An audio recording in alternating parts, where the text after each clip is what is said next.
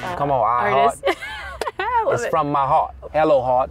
Heart, iHeartian. All right. It's Jon Batiste. We're on the way to my show in Brooklyn, New York. So you better come with. Let's get.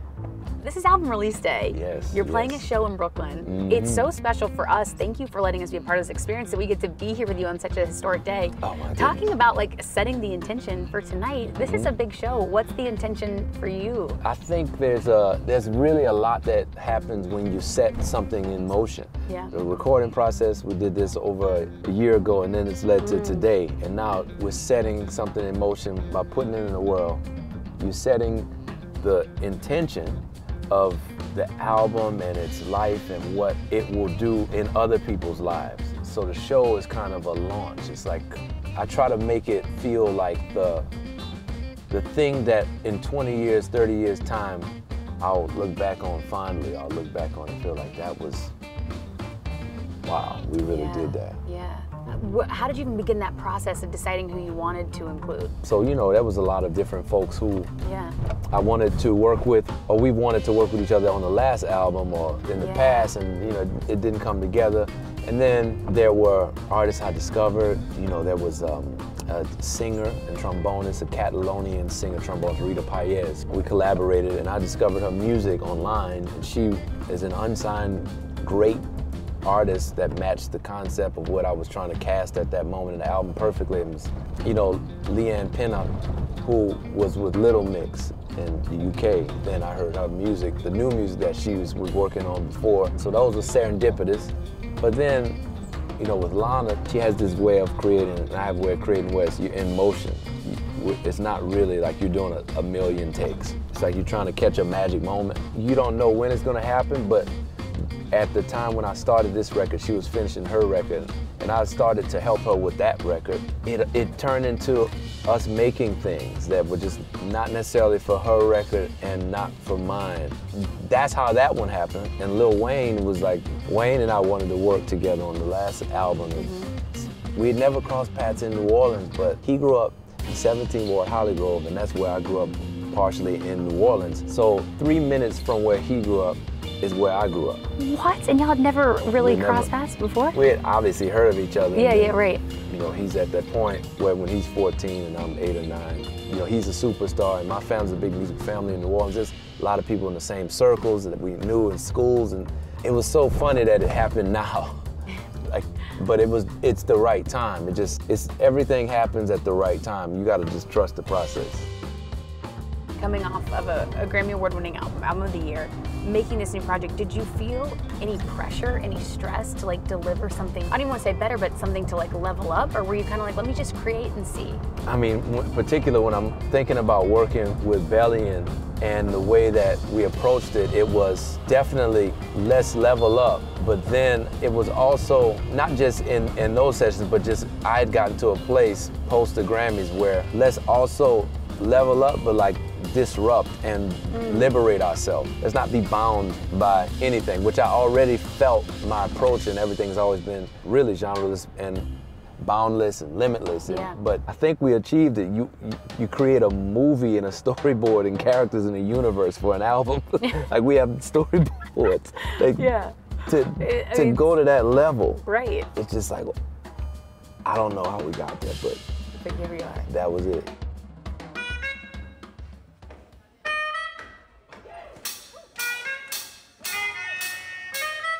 What like really just like makes you so excited, so happy to be back on stage? Oh, it's just a joy. It's a joy to play for people. It's a joy to be able to make something that is a lasting memory for us as performers and for the people out there. People work hard. People, we were doing a signing earlier, and people traveling from far and wide to be there, to be in there. You know, that's really serious. Do you recognize a lot of your fans? I'm sure a lot of them come to the same shows. Like, do you have certain fans you know they're gonna be there? Oh yeah, yeah. That's the family. I know Jon Batiste is gonna be amazing. I think the album is absolutely perfect. It like blew my mind entirely. It completely made me reimagine what I thought pop music can do. I'm so grateful to Jon and all of his collaborators. Good luck, Jon Batiste. We're rooting for You know, it's interesting. I've toured in the sense of traveling and performing in several countries, several places in the world, done all kinds of stuff. But I've basically never toured, not a tour. So there's so many people that write to us, oh, I've seen me on television, seen something that I did, a video or a score, something I wrote, a record, you know, all these things that I've put into the world and over years people have connected to. But I've never toured, and this will be, for this album, my first tour. We love Jon Batiste. What is like the pre-show ritual, something you have to do before every show? Water, I mean, gotta That's drink good. water. Hydration is, Yeah.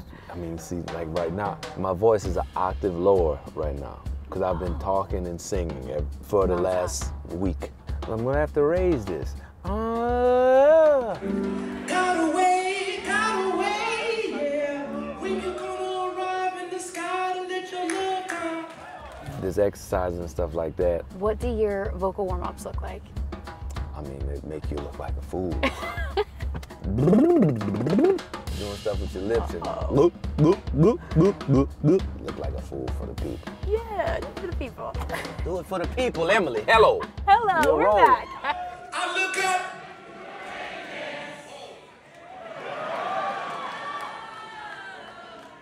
Yeah. At this point, what are you most excited, what track are you most excited to play live for this audience? Running away.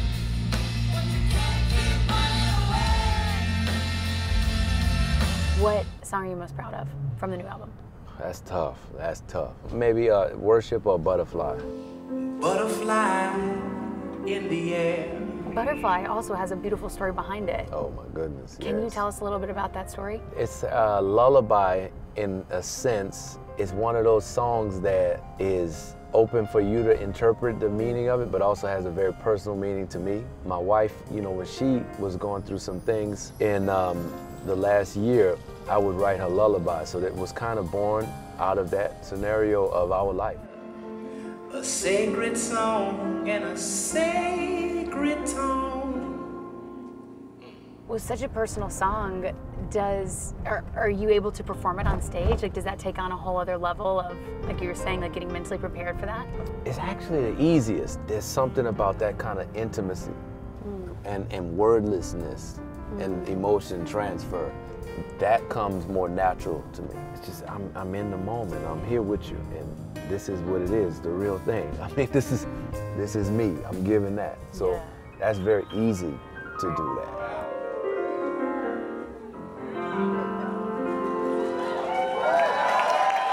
Well, you do something special after your shows now that I wanted to ask you about. It's called Love Riots, Yes, right? yes. Okay, tell us a little bit about what to expect from Love Riot. And are you doing one tonight? We might, You I might, think. okay, It's just okay. a spirit, like it has to get there.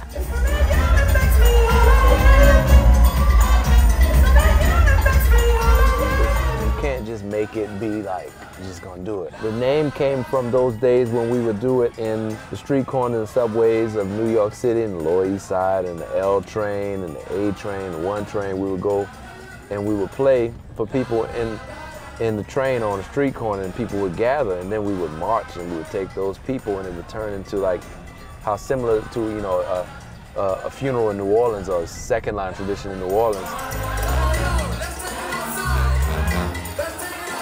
We would take that group of people up to another establishment or somewhere else unexpected and gather more people, and then it would turn sometimes into hundreds of people spontaneously gathering.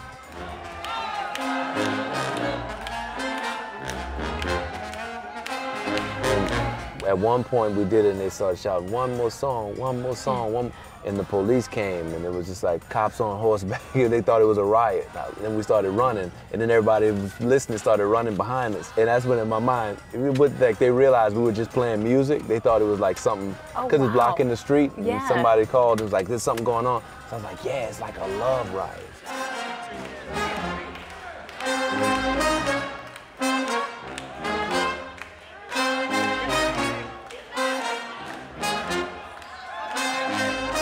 It's intense, and Yeah, but when people get close to it, it just changes. you feel it. Wherever we land, it feels right. You know, it starts to happen. Stuff happens. It's amazing.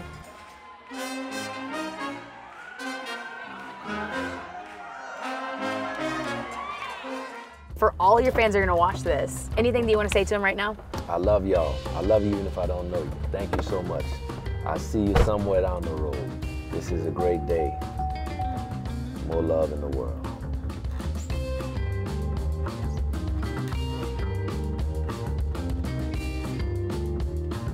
Thanks so much for watching. Did you like that video? You can check out more over here, and don't forget to subscribe to iHeart right here. And if you're already a longtime fan, make sure you ring the bell down below so you don't miss a single video. See you next time.